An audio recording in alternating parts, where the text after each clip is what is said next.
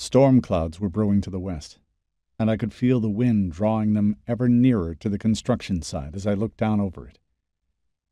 I was standing in the newly completed Traveller's Pinnacle.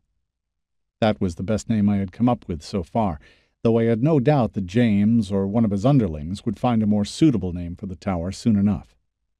It stood close to 250 feet in height, with a broad base having its roots atop a massive stone fortress below.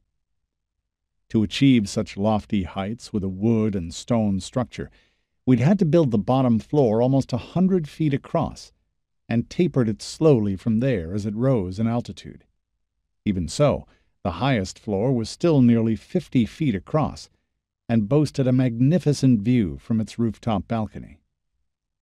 The land could be seen rolling away for miles in every direction. Albemarle was visible in the distance, and the main road went in that direction.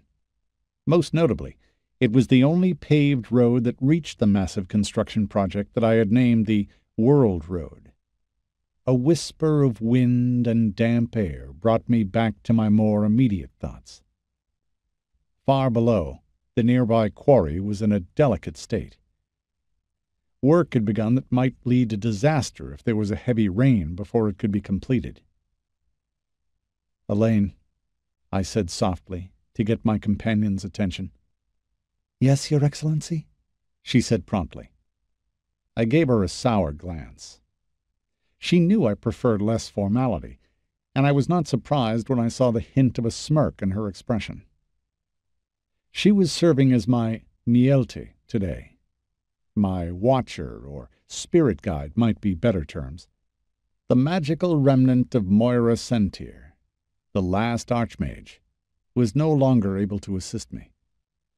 After the birth of her daughter, she had begun to fade, her purpose accomplished. In truth, I was not sure if she still existed at all. I hadn't seen her in years, and I left her to her rest, not wishing to disturb her. "I need to talk to the wind for a bit. Remain watchful," I told Elaine, not bothering to reprimand her for using the formal address.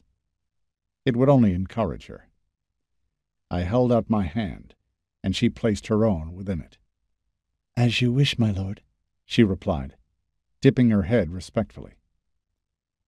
Her soft brown hair had golden highlights in the mid-afternoon sunlight, and the wind tossed loose strands of it across her delicate features.